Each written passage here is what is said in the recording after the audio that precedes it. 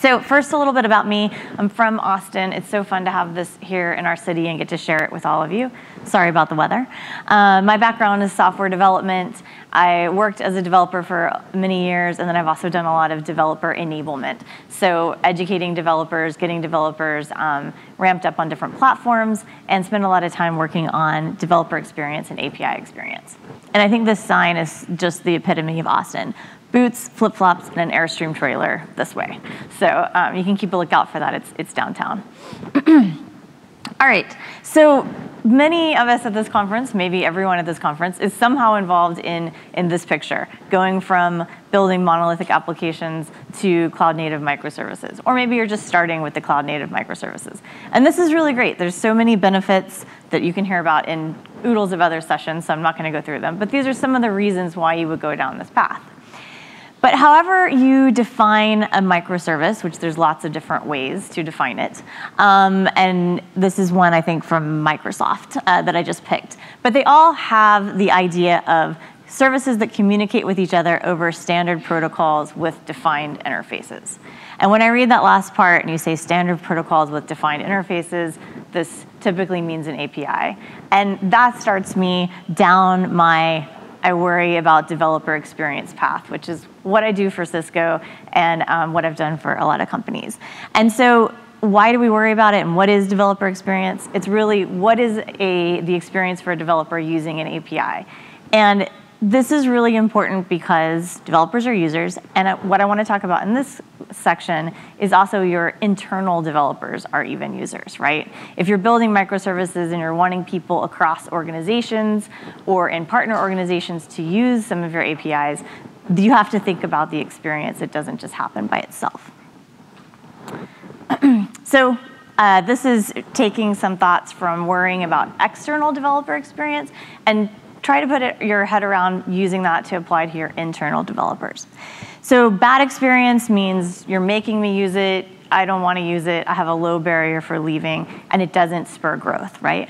Good experience, oh, I like to use this, I'm going to tell other people about it, maybe within my company, within my organization, outside of it, and I'm going to find innovative ways to use it. So this is really the goal that we're striving for. In the API and developer experience, like industry thought, there's so much good work that's gone on around how to make your APIs nice for developers to use, right? John Musser, Pamela Fox. There's this wealth of knowledge about what to do, what you need, how you enable these developers. And what I'm finding as I talk to more and more people is there may be people in an organization really focused on that for their external developers, but are you thinking about it for the people within your company who may now be exposing lots and lots of APIs to each other? And this problem, like this is from App Dynamics, which is one of our Cisco products. It's more talking about tracking and visualizing and tracing. But when you think about all the developers, if you have really successful APIs and you have lots of people using them, you end up with this end-to-end world of developers and APIs. And this is what you want, but it adds a lot of complexity to your developer experience. And then what I have found is that when you're building an API for a customer, it's even hard then to get all of the people involved, the writers, the developers, the engineers, who come together to create that developer experience. And it's a hard thing to do, right? And when you think about prioritizing that for internal projects, it's even harder because you're running fast, you're moving quickly, and you're not going to get together and all of those people and put that same level of emphasis around it like you would for your external audience. How will the teams prioritize the time to create these internal docs? How will they keep them updated when you're really changing quickly?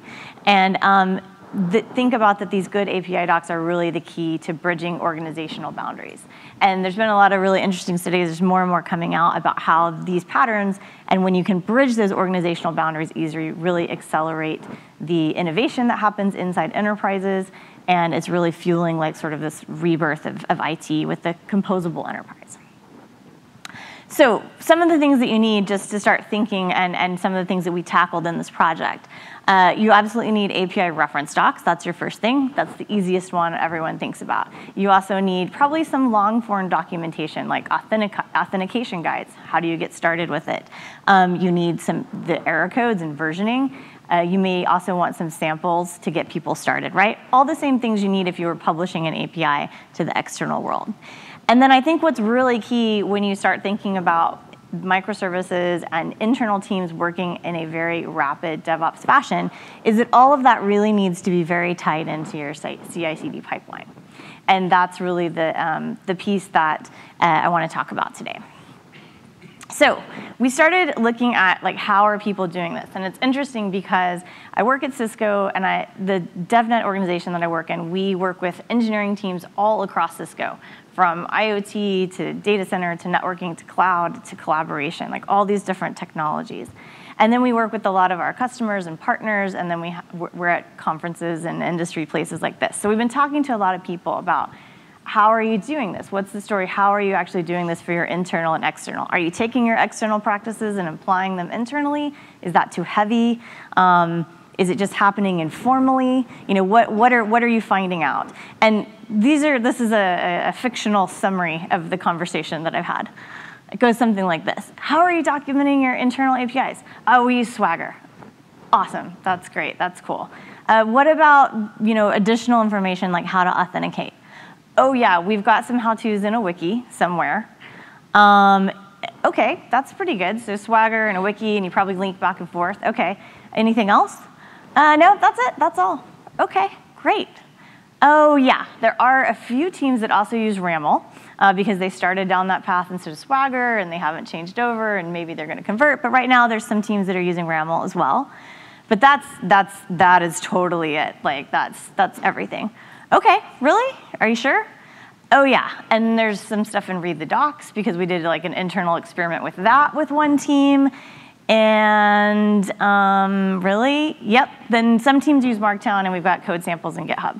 And then the person having this conversation with is me, ends up like facepalm, like how are you managing all of that? These are all really great tools, right? Like they're all very good for their fit purpose and they fit together. But when you think about that overall experience, it's got some problems. First of all, how do you keep them in sync with what's going on with all your microservices? How do you connect them to your CI/CD pipeline?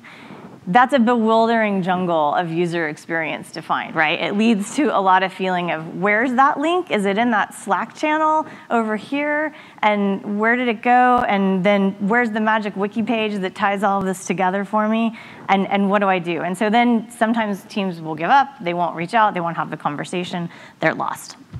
And then a lot of times if you're building an internal API, it's really great if you can think about maybe someday that might get opened up externally, right? Maybe it progresses, it grows to be something that you would open up as a service to your customer or your community. And if you don't think about that publishing at the beginning, then you have this really big hurdle when you're ready to open it up externally. So there's no easy path to say, now we're gonna make this API open to the public or to a small few set of people to start doing some trials. It puts a big barrier there. And then there's this issue that I want to call special attention to because it's something that comes up in the external work that we do, and it also comes up in the internal work. And that's this idea of, yes, you need an API reference, definitely. That's pretty much easy. Swagger is, open API spec, and a lot of times you can auto-generate it and you can automate that and it's easy to tie in. And people are doing pretty good keeping that up to date.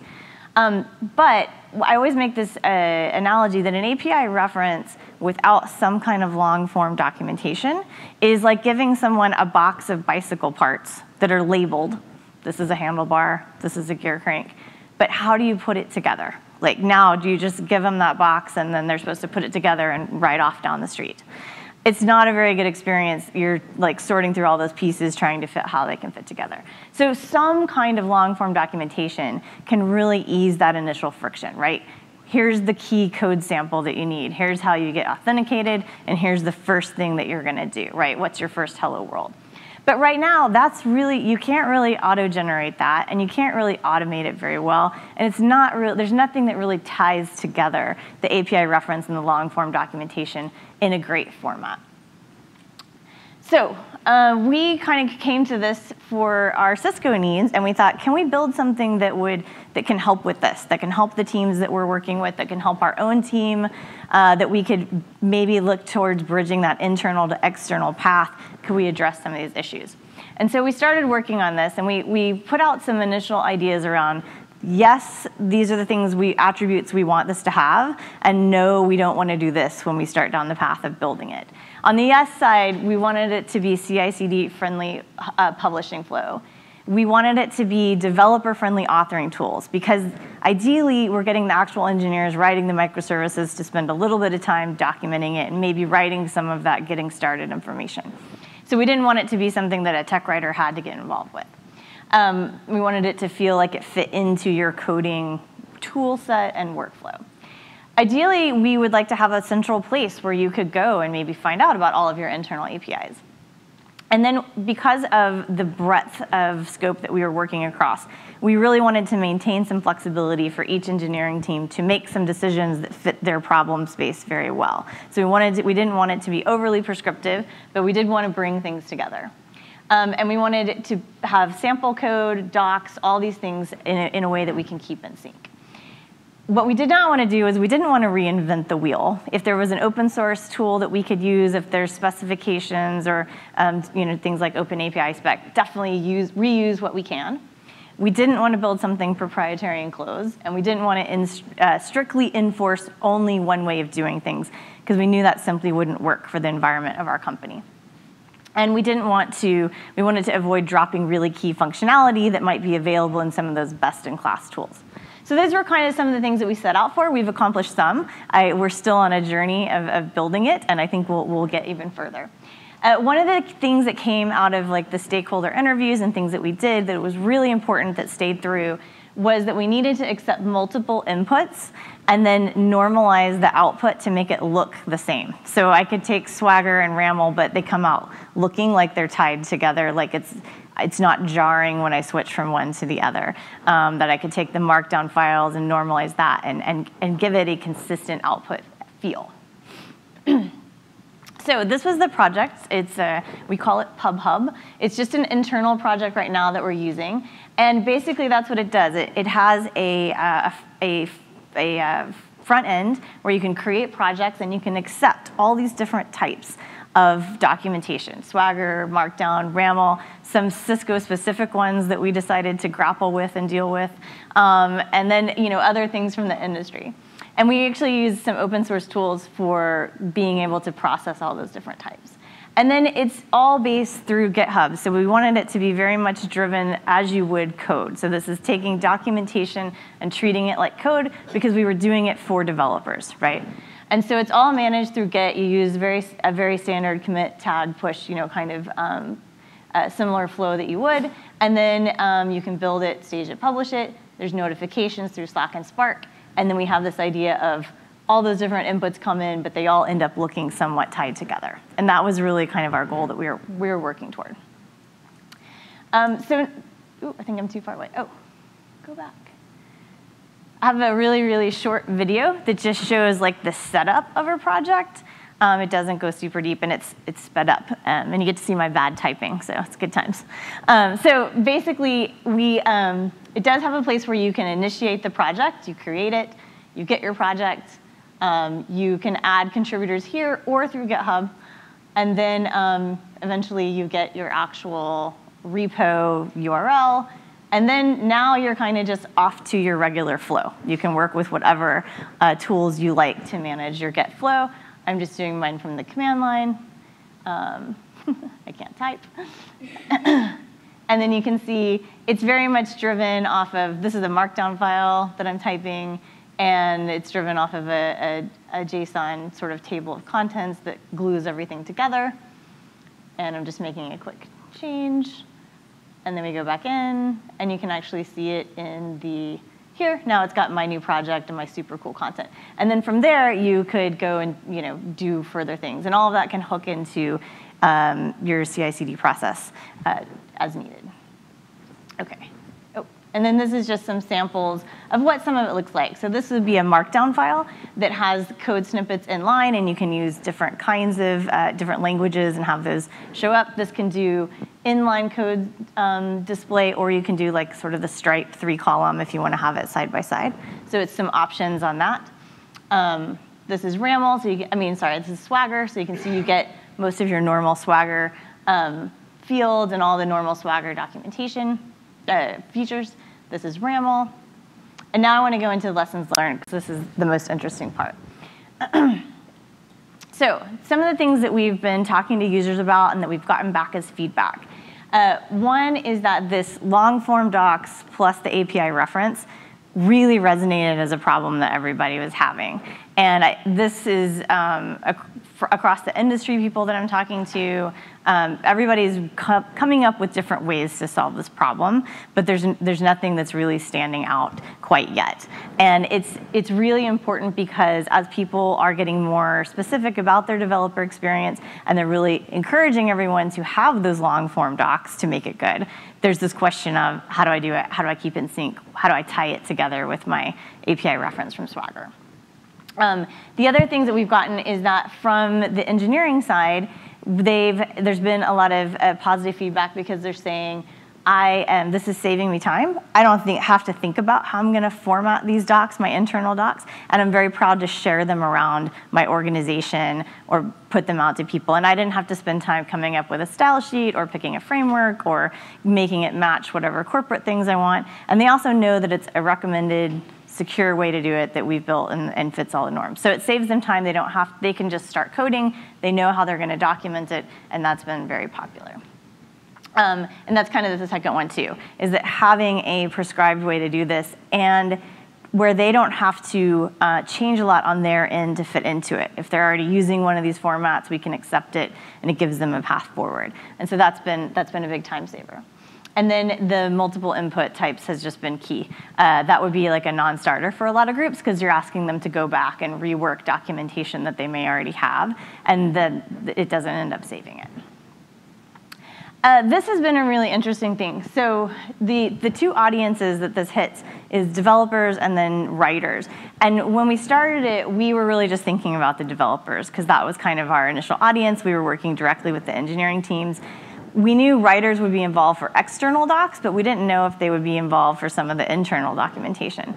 But we've actually found that the writers do get involved in certain places of it. And certainly for the external documentation, you have these two audiences. And they're really, they're different, but they are also the same in some ways. The main difference has been around Git. So the developers are very happy. They have their normal tool set. Some doc writers, many of them, are really making this journey to learn how to work in Git and Markdown and manage docs that way. But there's a lot of them who that may be really, really new to. And so we've had to spend quite a bit of time with the ones who want to learn it. We actually do office hours. We're doing specific training for them to kind of get them moved over the hump. And that's good. The developers like that, because then they feel like the documentation writing is coming more in line with the way they want to manage their docs, and it's easier for them to contribute, and so it's kind of a virtuous cycle.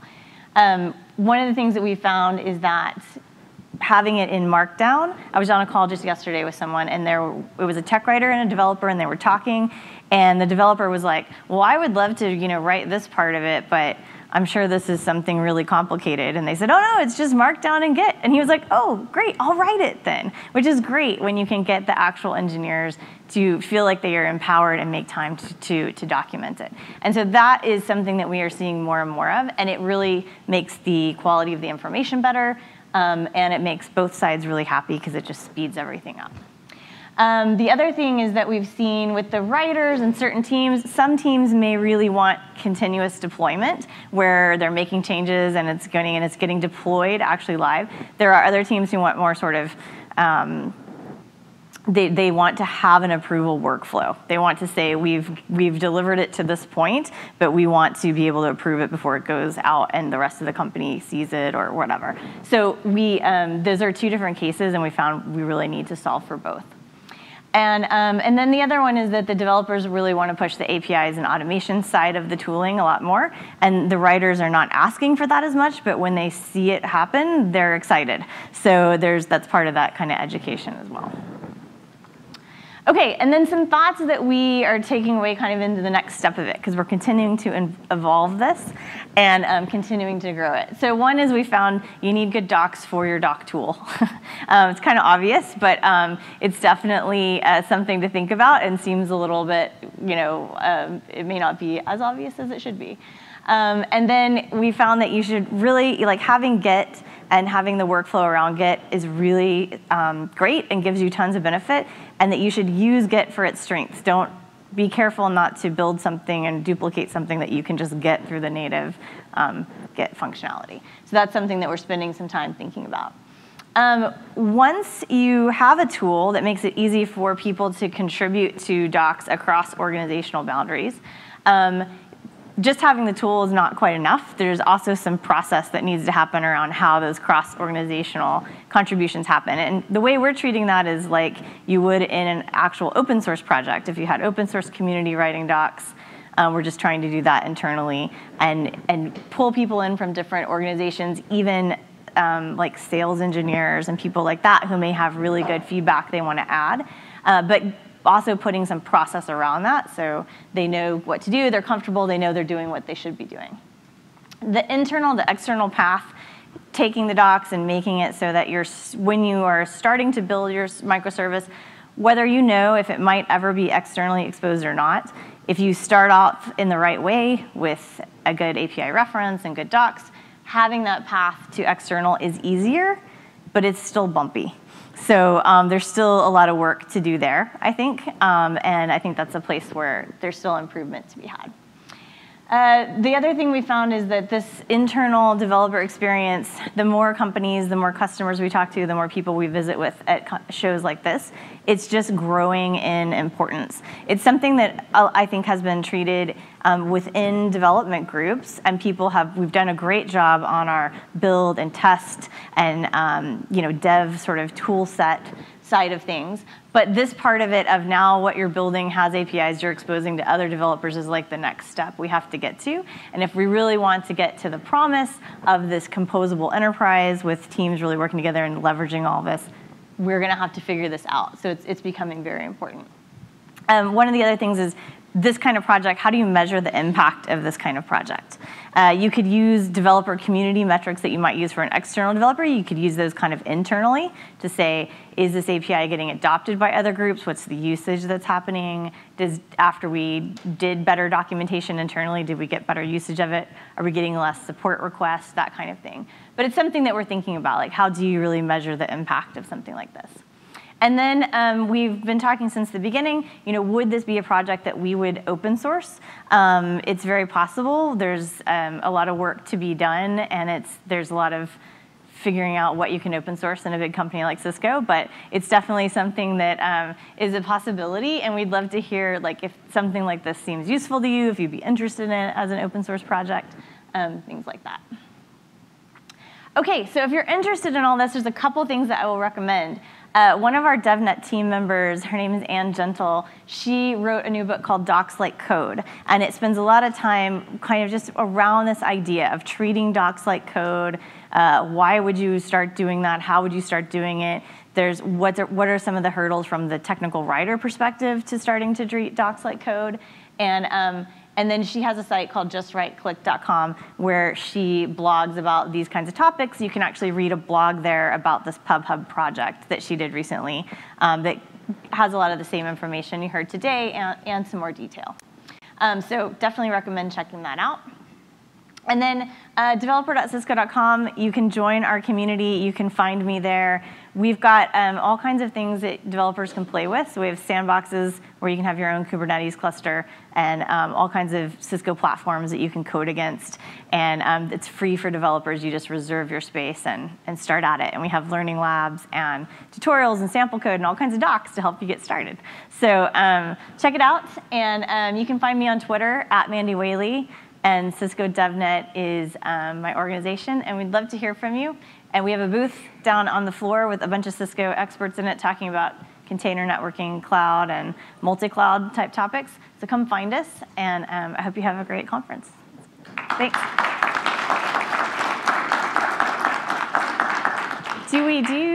Do we do questions or no? Yeah? Okay. Let me get, hold on. I don't know if that's on. What was it?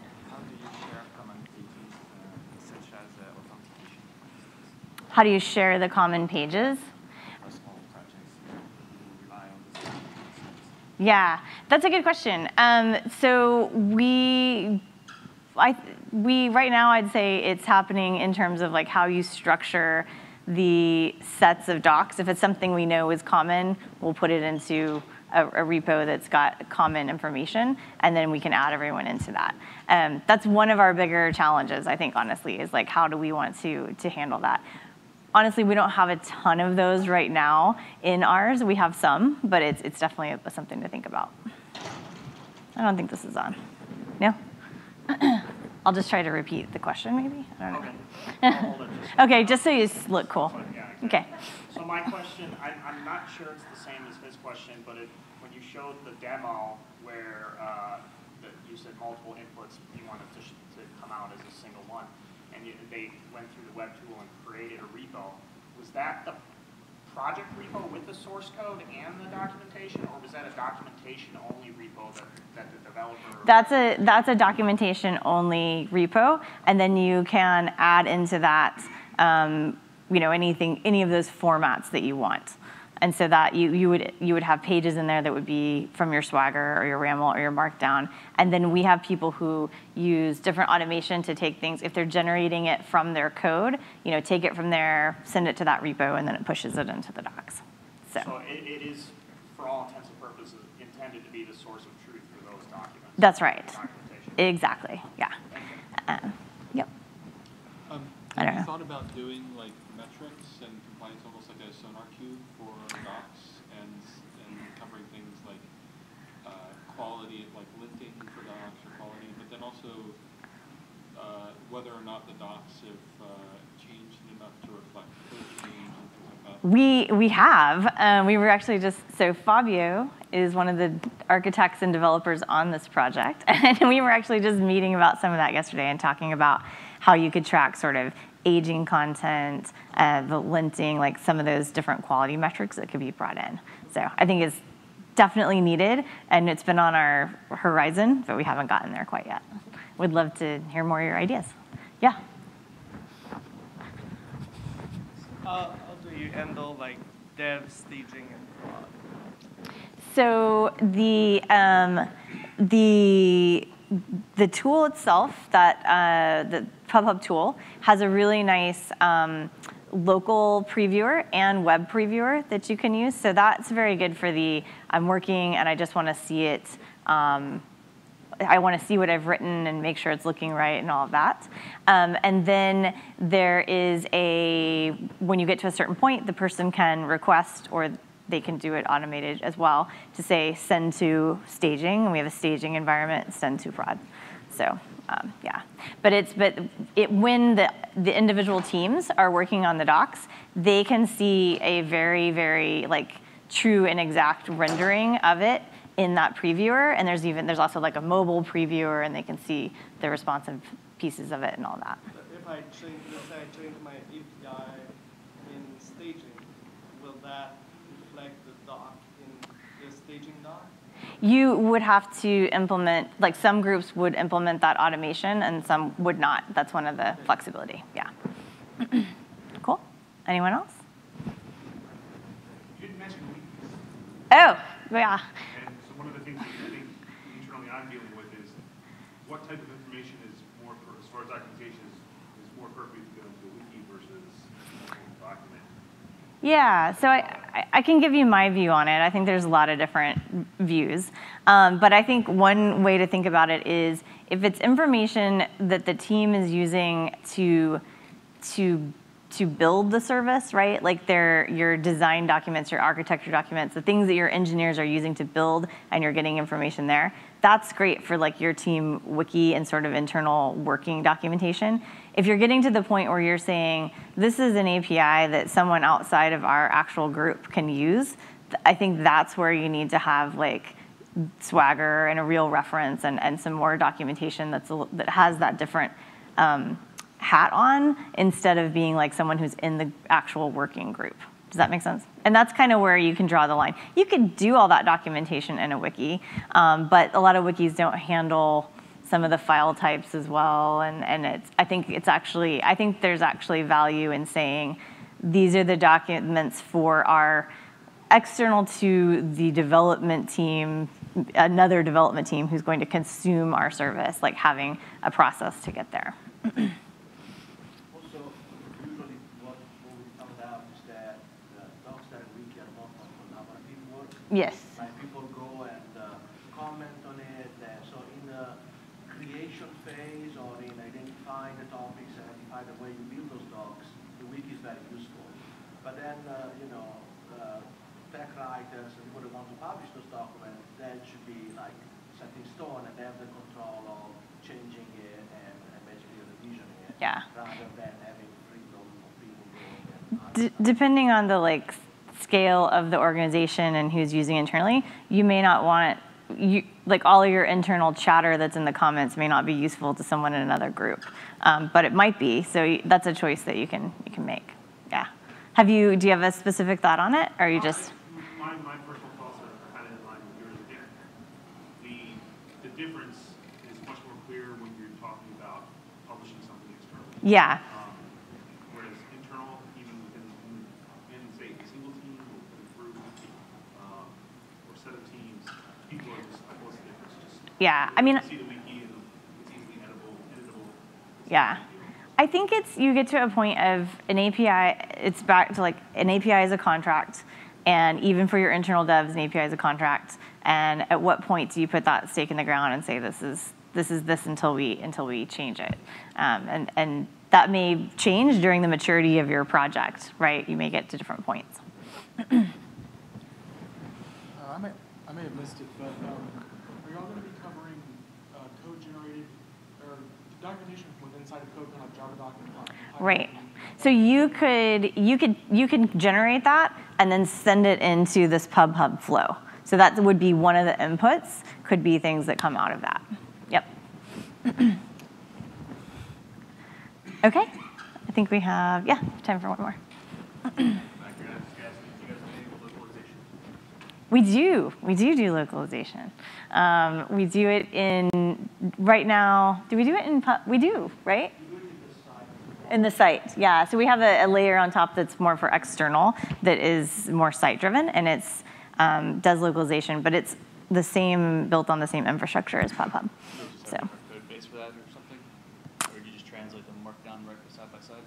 We can, if you want to deep dive with Fabio after, we can. But yeah, it's basically, we have translators that do the translation, but it's glued together. It knows it's the same document in two languages. Yep. Anyone else? Good? Okay, thank you guys so much. Really appreciate it. Have a great conference.